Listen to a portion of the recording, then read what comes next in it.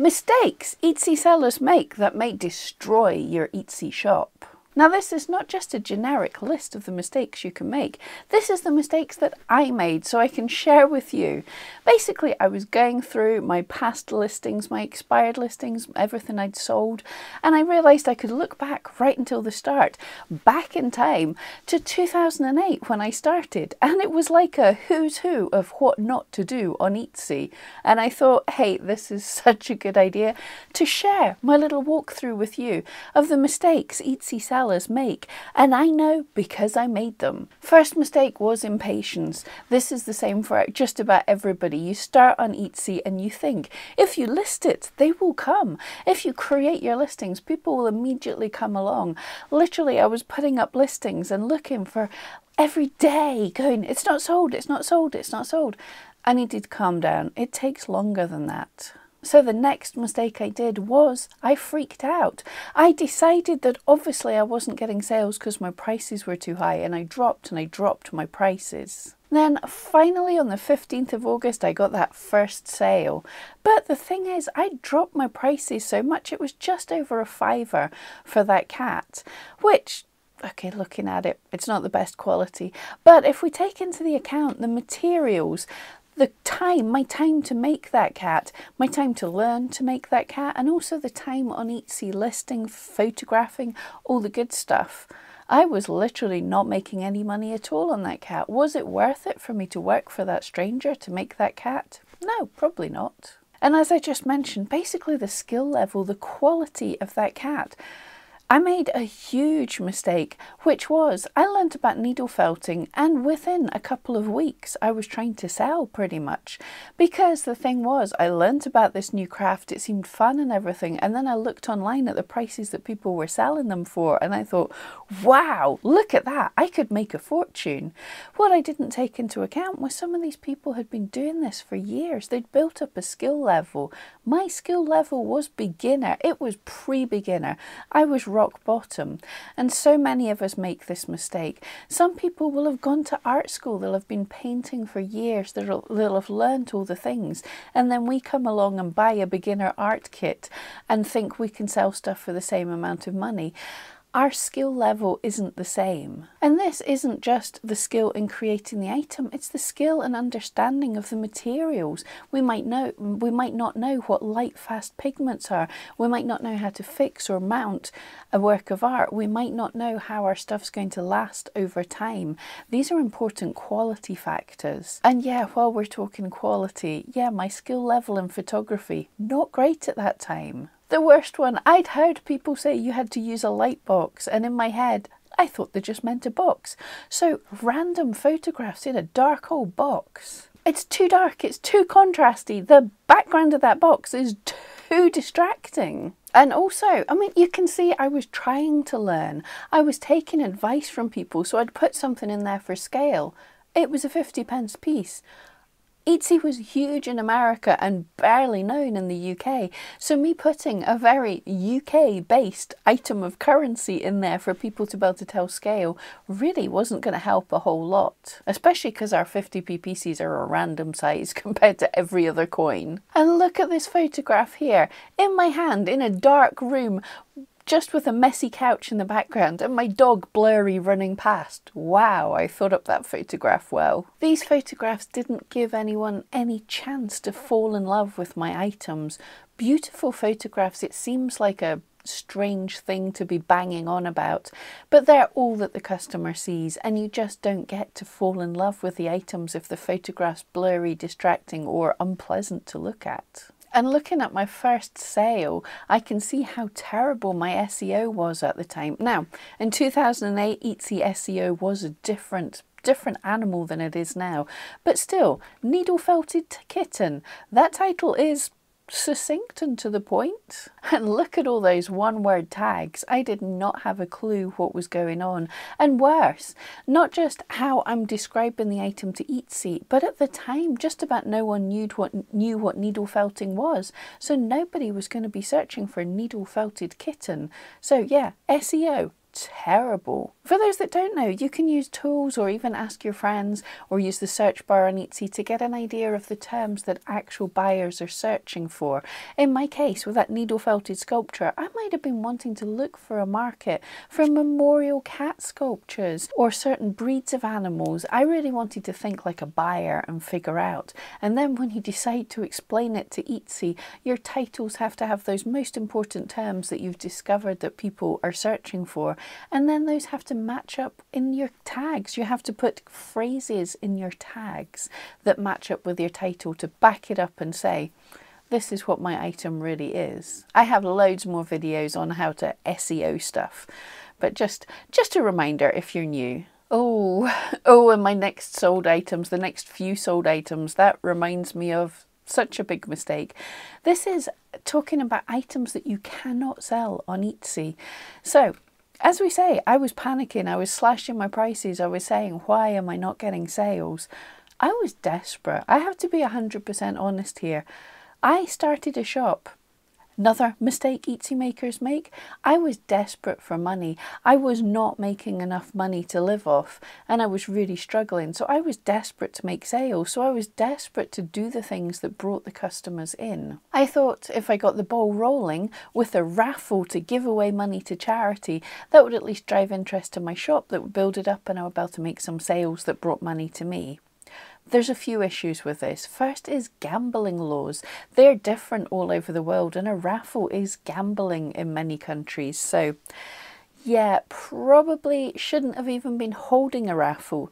But also in Etsy rules, you have to have something physical. Your customer has to get something when they purchase. So just saying a chance to win a raffle wasn't good enough. So Etsy actually caught this one after a while and quite a number of sales, and they took this down and told me it was incorrect. So I reworked the listing, and instead of being a raffle, I did a thing that was a chance to donate to shelter dogs, and the people, when they donated, when they bought my listing, they got a PDF showing rescue dogs in a rescue that I was getting the money for, the dogs before they were adopted and after they were adopted.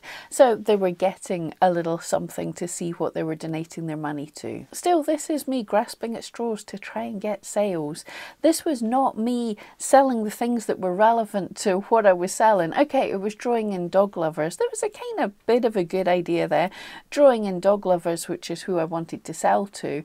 But this was not what I was wanting to base my shop on, so not a great strategy either there. Yeah, and and speaking of things that you can't sell on Etsy, Jack Skellington. I was so proud of him. He was lovely and he went to a great customer. We had lovely conversation. I still should not have been selling that on Etsy. I didn't know at the time, but copyright items, IP infringing, basically characters from someone else's stuff. You can't make that and sell it. I was lucky that they didn't catch me for that, but here is one that they did. This item has been deactivated by Etsy, and it's a shame. This was my stupidity. I was just working on making characters. I wanted to learn, improve my skill making faces and things. So I was inspired to make a little blue man just out of my head. I wasn't copying anything, just kind of inspired by Scottish Celtic folklore and stuff, and I made this little blue man. And when I made him, at the time I'd been reading one of the Terry Pratchett books that had a character Macnafiegel in it, and well, characters, and I just put that in the title. I thought that was cool. They were kind of like inspired by each other.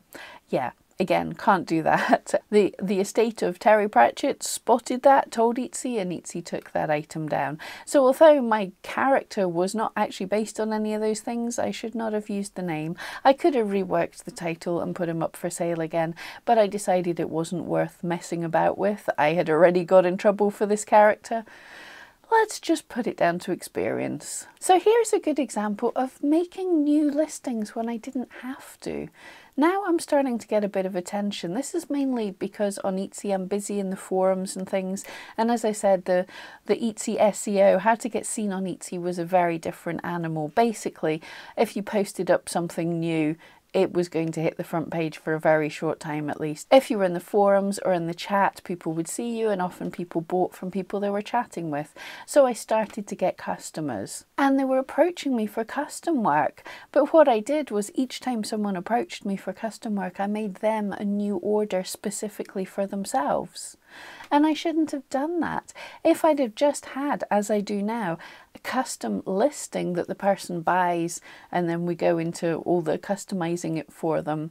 If I'd have just had that, and every time they purchased, I relisted, then that builds up a quality score with Etsy. Etsy starts to know and trust and say, hang on, that listing has been great when dog lovers buy it, so let's show it to some more dog lovers. I really do seem to be getting a little bit better. It looks like I've purchased a light box, but there's a few mistakes here. Firstly, not enough light. This was just a simple fabric light box. They don't come with light built in. Some do, but these ones didn't come with light built in. The fabric around it diffuses the light, so if you shine other light into it, it diffuses it and it looks lovely. But you have to actually add some light. Whether that's natural light through a window or you get different kind of lights. Generally, photography does require a fair bit of light. And no editing. No decent photographer just takes their image right off the camera.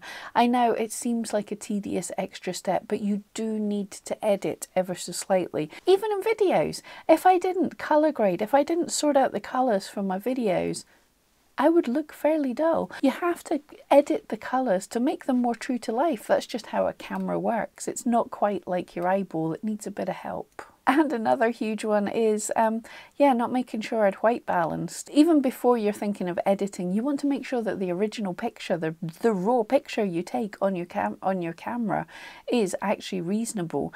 And in this case with this cat, I hadn't white balanced it at all, which just means telling your camera that this bit of white, this is what white looks like, so can we match all the colours to that kind of thing. You can see this poor cat, the background, which was a white light tent, looks like it's on a pink background. And the final one there is the timestamp on the images. Now this isn't a massive deal, but I have had some listings that have been up for over 10 years because the pictures just worked. I just hit something right. And if I'd have had a timestamp saying that was taken 10 years ago, that's really going to put people off. If I don't put the timestamp on it, then I can reuse the photographs. Also, they really are kind of ugly. Okay, now I feel I'm getting a little bit better with these agility dog shots. They're actually quite fun, especially that image of Scamp, the weaving dog.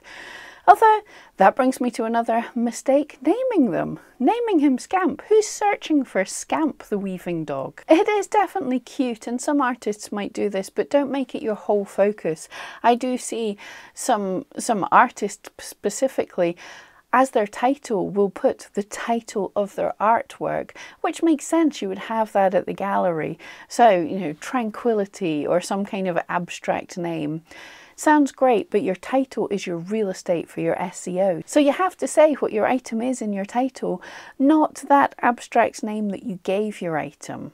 Looking back though, I do kind of like giving them names like that. It does add a personal element, and a single word's not going to kill my SEO, so I actually might do that again. But for 2008, nearly 30 orders in my very first year, that's not too bad. It's not as bad as I thought, although quite a few of those sales were problematic. So looking through some more, there is more copyright issues. Pam still hasn't learnt. Oh, and check out this red fox. This is a great example of thinking about what your thumbnails look like. Because of the aspect ratio I took this picture in, when it went onto Etsy, they cropped that main thumbnail that people will see. So you're not really getting a great view of the fox. I could have edited the picture. I don't remember if that was still available at the time, but I could have slid that fox up or down to frame it a little better. But it's really worth thinking of what the thumbnail is going to look like. And if you're not shooting in the same aspect ratio as the thumbnail, perhaps don't zoom in quite so tight, so you've got the option to fit your entire listing or the most important bit of your item in that thumbnail. And now it looks like in my shop I'm experimenting with different types of photography and different backgrounds. Because I was making very tiny sculptures, I'm experimenting with some doll's house props as well. I know people say that your shop should have a cohesive look, so would consider this a mistake. But personally, I see this as great. I was experimenting to see what worked with people. In the end, I ended up with a white background. It's not the best, but it works really well. And things like photographing outside, I could get some beautiful images on just the perfect day. But I live in Scotland. We don't have the perfect day very often. We have whole months of winter where it barely seems to get bright at all. And then other seasons where it's completely raining for whole chunks of time. So I just could not make all my listings in my shop have an outdoor background because I need to be able to photograph at any time. So that is where it's easier to control a background if I'm using the same lights in the same light tent in the same location. That way I can have a cohesive look. And I see another mistake here with Buster, this dog that I created and he sold, so I clearly made another one very similar. But I just made another listing. Like I mentioned previously with my custom listings, I should have, if I was just making a dog that was almost identical to the one I'd already made, I should have just relisted that listing and changed the photographs. Again, helps the SEO a little bit. And then we get to 2010. Here I had my best idea. I dreamt it up, my splat bookmarks, and immediately they did well. I just mentioned on Facebook to my friends that I'd made this and people were wanting to buy. They thought it was fantastic. I popped it up on Etsy. This is the thing that got shared, that got on the front page of Etsy. This is the thing that people, it really resonated with them. And it took me over 2 years to find this item that was so good. And when we look, I mean, my SEO is terrible. I don't even say that it's a bookmark, but it was good enough. People saw it and they fell in love with it. And I totally did the right thing here. I doubled down. I made more animal bookmarks like this. I even took feedback from customers when they asked if I could do a squirrel, a rabbit, a horse, or more importantly, when they asked if I could do a black cat. So bear in mind what your customers are saying. Those questions can really help you fine-tune your listings. The black cat that a customer asked me for has been my #1 since 2010. The absolutely biggest mistake that I made comes up now in 2010. And this is the thing that nearly killed my shop. This is the thing that I nearly quit Etsy for. And I'd been bubbling along. I thought I knew what I was doing. I kept on doing the same things, but the sales were drying up. Like, not even drying up. The sales had switched off. And I continued doing what I was doing more, bigger of what I was doing, but not really changing anything. And what had happened was in 2010, Etsy very much changed their algorithm. Not what people are saying nowadays, saying Etsy's changed the algorithm. It hasn't. They're tweaking it. It hasn't changed. But there was a massive change, and my mistake was I did not keep up to date with this. I was not keeping an eye on the forums. I was not listening to influencers. I was not reading announcements, and I didn't realize what had changed. I was not alone at this point, but there was such a huge change, and it switched sales off for many of us. So it is super important. Hopefully Etsy won't make another massive change like this. And the changes they are making, like when they talk about the star seller or free shipping and all this, don't freak out and change everything to try and jump on these things just in case. You want to look at them and see if they're relevant for you, be aware of what changes are coming, and if everything falls, if your shop totally fails, and it's not a coincidence just because it's summer and everybody's sales are a bit lower, but if you see a real change due to a change that Etsy's made and you know what that change is, then it is worth experimenting with some listings to see if following what they've told you to do does help. But don't knee-jerk, but also don't have your head in the sand. If what you were doing doesn't work anymore, stop doing what you were doing. Oh, this Welsh Springer Spaniel, this totally reminds me of another mistake. If you're going to do custom work, and I know a lot of people don't like it, but I will say, if you can and you're up for it, custom work is great. But do not make the item before the customer has placed the order. Put your money up front. This customer was actually a friend of mine, well, was someone I knew through Facebook, but they requested this custom order. They put up pictures of their dog everywhere. I worked to try and get it perfect. This is a showing person, so they know all the confirmation points in their breed. So I worked super hard to make it perfect. They loved it. They put my pictures up all over social media saying, look, here's my felted dog, how amazing this is. Everyone said it was the best thing. When I came to get payment from them, no, they couldn't buy it anymore. They'll buy it later. They'll buy it later. At the end of the day, I had to sell that to somebody else later, and I was lucky that it was generic enough for the breed that the person was able to see their own dog in it. But if you're doing very customized stuff, if the customer doesn't buy it, then most of the time you won't be able to sell it to someone else. And that's not fair on you. And I get what you're saying. You don't want to put the customer off because they don't know, they don't want to be tied into buying something and then they might not like it.